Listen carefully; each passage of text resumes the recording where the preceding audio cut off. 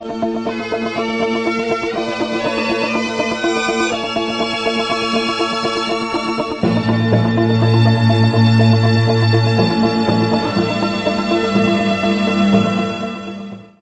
computers are incredibly powerful. So powerful, in fact, that just one PC or server has enough power to keep 10, 20, or even more users productive and happy at the same time.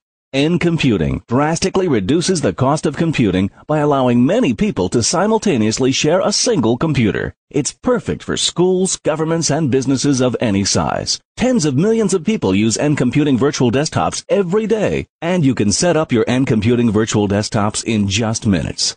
It all starts with N-computing's remarkable vSpace software. vSpace creates multiple virtual desktops on a single PC or server. Each unique desktop is sent to a small N-computing device. The device connects to each user's own keyboard, monitor, and mouse. And each user can have their own private programs and data all running at the same time. And with N-computing, everybody gets a rich, full PC experience. In fact, everyone will feel as if they're working on their very own PC. By sharing resources, you can drastically reduce your costs. You can expect to save up to 75% on hardware, 75% on maintenance, and 90% on electricity.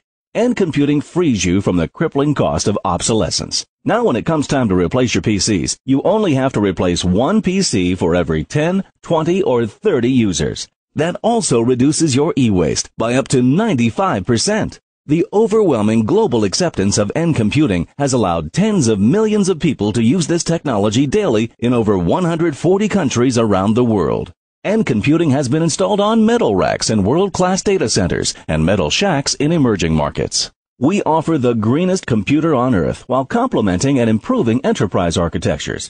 Never before has a single technology connected so many people at such a low cost. With low cost, great performance, and no special training needed to set it up, it's little wonder that people love the N-computing solution.